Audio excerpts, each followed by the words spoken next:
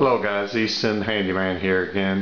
In the next couple of videos we're going to go over lighting issues that you may have throughout the house. For a lot of new homeowners, they might experience this. Let's say you walk into the kitchen here and you're looking at the lighting situation here thinking, geez, I just bought this home and it's already going to be a money pit. Look, the wiring's bad, the light's already burning out. Well guys, let me tell you what's going on here. You want to go over to your three switches. Just push the one in the middle up. Okay, see how that light came up?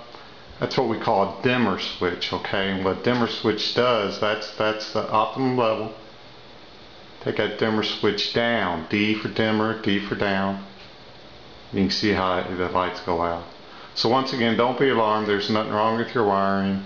It's just a minor adjustment that you have to do at the wall. Have a good evening.